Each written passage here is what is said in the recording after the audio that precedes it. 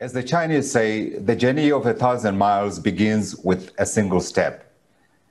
Well, Africa's 57-year journey towards a single market came into being on January 2021, when the Africa Continental Free Trade Area became operational, creating a single market of 1.3 billion people and a consumer market of more than $3.4 trillion. So in part, our conversation today is a celebration of that epic journey and an opportunity to ask some tough questions on what work remains to be done. So it's a very special welcome to Your Excellency, President Nana Addo Dankwa Akufo of Ghana. I'd also like to welcome the participants for this session. That's Phuthi Mahanyele-Dabengwa, Chief Executive Officer at NASPAS, and Daniel Mminele, Chief Executive Officer of the ABSA Group. Before we start, just a couple of housekeeping issues. So I want to let you know that this session is going to be in two parts. The first part is the discussion that we're going to have in a few minutes. And then the second part will be a private dialogue with members of the World Economic Forum. So to all of you who are watching today here on CNBC Africa and also on around the world, thank you for joining us and welcome. Let me begin this session where we are talking about building an inclusive, sustainable and job-creating growth in Africa using the AfCFTA. A very warm welcome. And I'd like to pose my first question to Your Excellency. I'd like to ask you, Your Excellency, to share a few remarks on how Africa can build an inclusive, cohesive, and sustainable recovery from this terrible pandemic. Thank you very much, Godfrey, and very warm greetings to Professor Klaus Schwab, Mrs. Hilda Schwab, and everyone at Davos from the Ghanaian people and their government. I'm grateful for the chance to deliver these brief remarks on how Africa can lead an inclusive, cohesive, and sustainable recovery from the COVID-19 pandemic. The pandemic has thrust the whole world into unknown and uncharted territory, and we're having to find our way as we go along. The disease is wreaking havoc on lives and livelihoods now more than ever with the so-called second wave. We're told that last year, the world's economy shrank by 4.3%, over 2.5 times more than during the global financial crisis of 2009. The modest recovery of 4.7% growth rate expected for this year would barely compensate for the unprecedented losses suffered by businesses and households in 2020. The impact of the pandemic on Africa's economy has been felt in two ways, namely from the effects of the global economic slowdown, and secondly from the effects of the decline in domestic productive activities in trade, investments, manufacturing, agriculture, and the operations of the financial sector. Our vulnerabilities to external shocks have also been exposed, once again, as the continent enters its first recession in 25 years. Simply put, the gains we have recorded in trying to create societies of opportunities for all our peoples are being seriously threatened. Hopes and, I dare say, expectations of a second Africa rising narrative are fast evaporating. If we are to achieve an inclusive, cohesive, and sustainable recovery from the pandemic, it is crucial that we harness our own resources and deploy them as creatively and efficiently as possible to finance the rapid economic and social transformation that we see. Clearly, the multilateral system is under strain, and we must do all we can to generate the needed resources for sustainable development. We in Africa should make every effort to generate for ourselves the additional funds we need to advance, and hopefully our external partners, private and public, will lend their backing to the priorities we set. In addition, I believe we must undertake the following. Firstly, Africa must return to macroeconomic stability and fiscal responsibility. This will be the springboard from which sustainable recovery would be launched to support the delivery of decent jobs, resilient infrastructure, quality services, and responsive governance. Secondly, Africa must leverage rapidly the use of digital technologies to enhance our socioeconomic lives. Today, education, sales and marketing, banking, and many other activities of everyday life are being conducted online. African governments must thus proceed to formalize our economies to boost domestic revenue mobilization, industrialize, and pursue value addition activities. Digital technology has the power to ameliorate the formulation and implementation of public policy through better data analytics. By so doing, policies will be more responsive to the needs of minorities, women, and youth. Thirdly, Africa cannot lead the recovery from this pandemic by leaving more than half its population behind and underproductive. In 2020, only 47% of women of working age participated in the labor market, compared to 74% of men. A gender gap that has remained relatively constant since 1995. Providing and promoting equal openings for all will sustain recovery from the ravages of this pandemic. Wherever possible, there must be an affirmative action to correct this long-standing issue. Fourthly, Africa must not relent in pursuing improved governance and building robust institutions. Robust institutions will protect the public purse, including addressing the challenges of illicit financial flows, and augment service delivery to all sectors of society. Improved governance processes through the rule of law will engender greater participation, which will foster more cohesion and inclusivity. I've said before that strong democracies are built by strengthening the institutions of democracy rather than the power of men, and that the gains we have made in our democracy due to the sacrifices of great individuals must be protected by great institutions. Fifthly, Africa must implement aggressively the African Continental Free Trade Area AfCFTA agreement, which has been ratified by 35 African countries and trading under which has begun as of 1st January. A well-coordinated implementation of AfCFTA will boost significantly Africa's quest to lead the recovery because of the size of the single market. With a combined gross domestic product valued at $3.5 trillion American dollars and a population of some 1.3 billion people, the AfCFTA can unleash tremendous opportunities that will help bridge gaps and promote continental integration for the benefit of the African peoples. Sixthly, Africa must strengthen the strategic external partnerships, which will assist her unveil her true potential for inclusive and cohesive recovery. The matter of the African risk premium when borrowing from the market, even as the continent provides the highest return on investments obtainable anywhere, must be addressed, and with the cooperation of these partnerships, eliminated. And finally, Africa must stop, again, with the support of our partners, the illicit outflow of resources that cost each of our individual countries and the African continent as a whole such huge amounts of money. The conservative estimate is that annually the continent loses 50 billion United States dollars in illicit transfers. Imagine the transformation that could take place if we are successful in keeping even half of these amounts on the continent.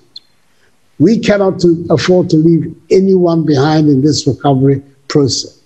And this, I suggest, should be the governing theme of this dialogue. I thank you very much for your attention. Your Excellency, thank you very much for those words. I note your emphasis on inclusivity. I also note your emphasis on making sure that no one is left behind. And I also note your emphasis on building new collaborations and partnerships for us to be able to get out of this crisis. One of those partners, of course, has to be the private sector. And in our discussion today, we have got Phuthi, Mahanyele-Dabengwa. She is Chief Executive Officer of NASPAS. NASPAS, of course, plays a huge role across the African continent.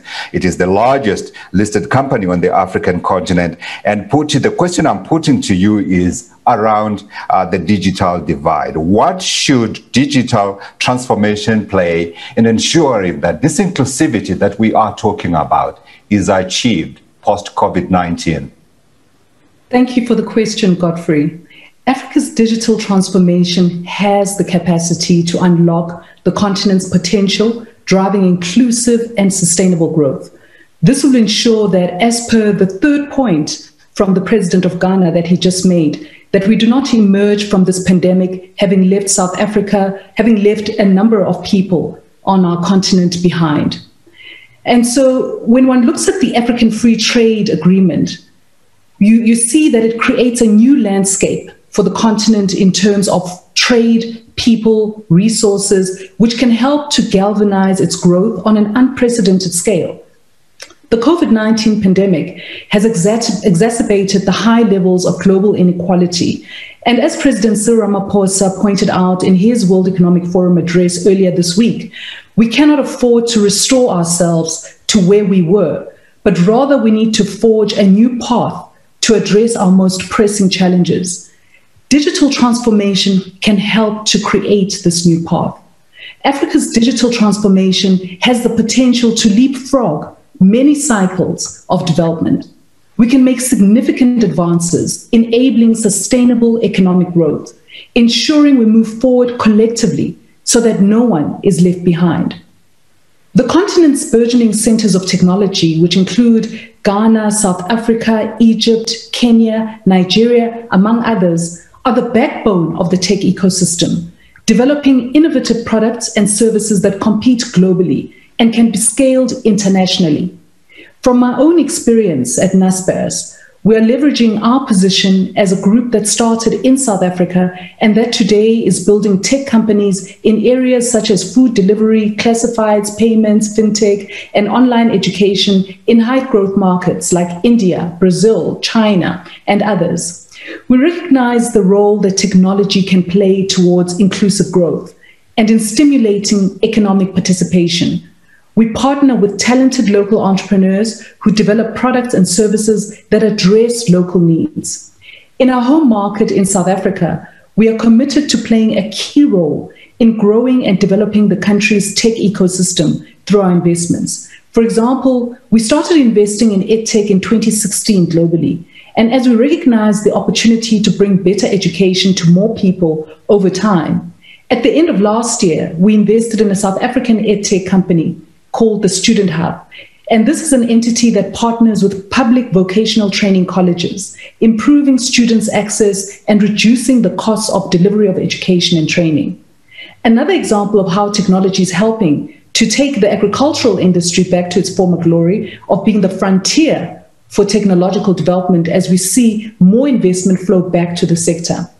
Agri-tech companies like another NASPAS-backed company called Aerobotics are supporting climate-smart agriculture using drone and AI technology to help farmers to manage their crops and predict yields. There are many African companies like Aerobotics who are finding solutions for local markets and scaling these solutions globally.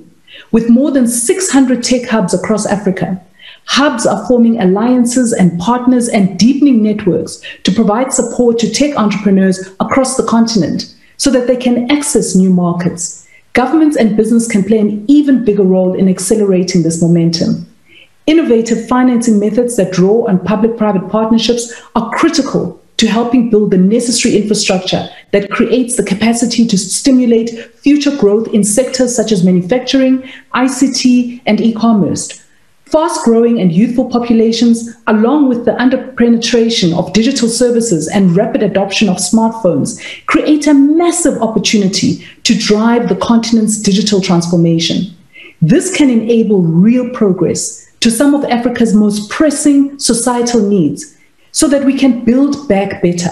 For digital transformation to achieve this promise, it will be important for governments to work together with each other bilaterally, as well as with the private sector, to ensure the regulatory environment enables investment and growth.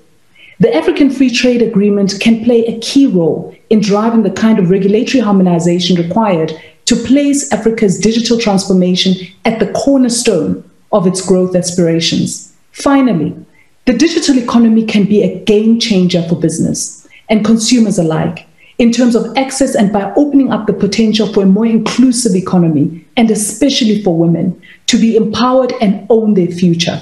Youth and women can play a greater role than before, from taking advantage of their skills developed through online learning, for example, to creating their own businesses.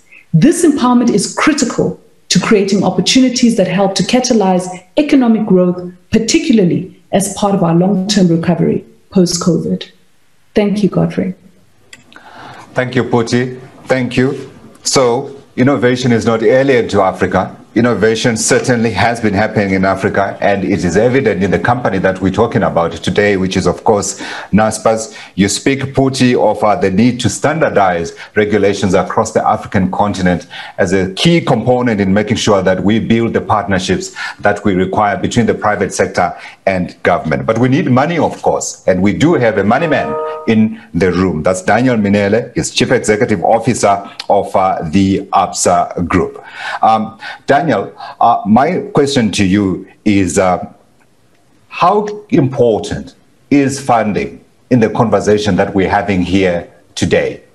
And what role do banks and private sector players like yourselves, like the Phuthis of Africa, play in that conversation? Good afternoon, and thank you, Godfrey. Thanks for the invitation, and it's obviously an absolute honor to share this platform with His Excellency President Akufo-Addo and my good friend and compatriot Phuthi Mahanyele-Dabengwa. I think funding is a key consideration. As we enter 2021, we continue to be subjected to high levels of uncertainties and are receiving signals that are somewhat contradictory when it comes to economic recovery. On the one hand, we have second waves of the pandemic playing out in different parts of the world that have a downside risks for the global economy. And on the other, there are, of course, expectations that we will return to more normal levels of economic activity over the medium term on the back of broader availability of vaccines, and assuming, of course, we can deal with vaccine-related trade tensions. But it seems to suggest that we'll have to deal with an uneven recovery path between countries and regions, and this will have to do directly with the resources that are available to fuel the recovery. So access to medical interventions, the effectiveness of policy interventions and measures that were taken to support the economy, structural characteristics that may even have pre-existed COVID are some of those issues. So countries that would have entered the crisis with weak economic governance and poor fiscal positions, high levels of debt, will take longer to recover. And I suppose the IMF forecast that was released a couple of days ago is quite instructive in this regard, Godfrey.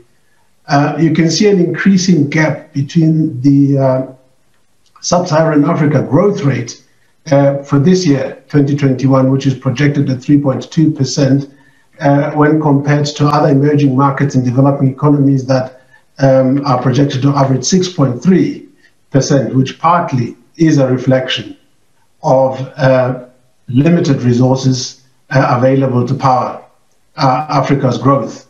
So the discussion on economic recovery must center on funding, as the continent faces significant funding gaps. And estimates by the IMF are that Africa's cumulative gross external funding needs for the next period between 2020 and 2023 amounts to as much as $1.2 trillion.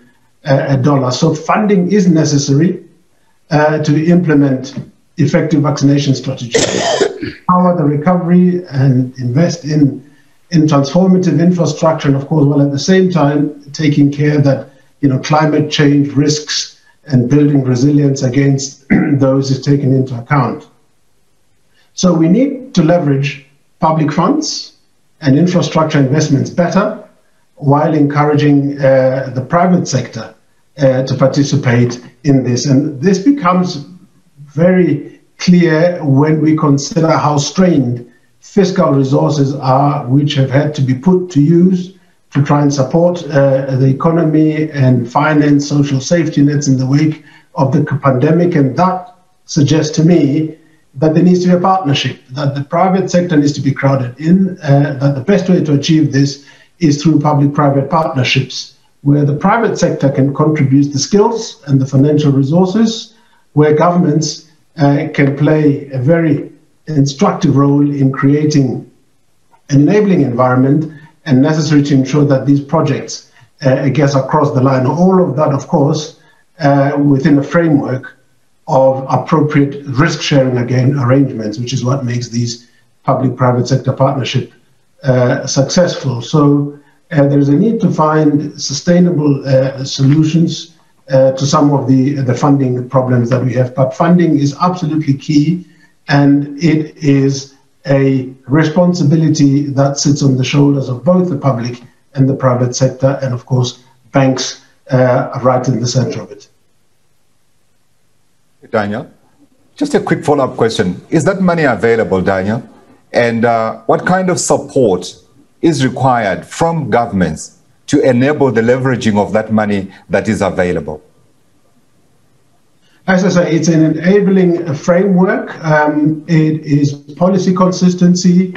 It is predictability of the environment and the consistency with which policies are being implemented. And the money is available to be released into projects that are sustainable. And as the President said earlier on, the returns are quite attractive. And if I look at my own institution, we've been involved significantly in funding and financing infrastructure projects in Africa. We funded various sovereign governments directly, lending to them through bonds that they issue. And of course, these funds are now often channeled into various infrastructure builds and projects.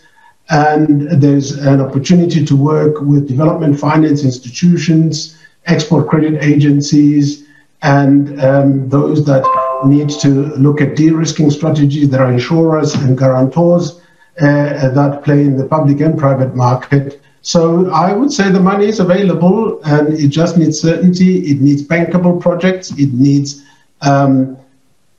predictable environments within which it will be deployed to earn the requisite returns. Thank you, Daniel. Your Excellency, I'd like to invite you to respond, if you like, to any of the comments that have been made by our other two discussants today. The issue of funding. I think there's a matter that we keep pushing under the carpet, which we need to bring to the very center of discussions about the financial possibilities that there are for funding our development. And that is the systematic efforts that are made by powerful companies that come to do business in Africa to facilitate the illegal, illicit transport of our resources and wealth outside the continent. The figures that are being talked about are huge sums of money. And if these monies, if with our partners across the world, we could find a way of sealing this outflow of these resources. We're talking 50 billion United States dollars a year. That's a lot of money.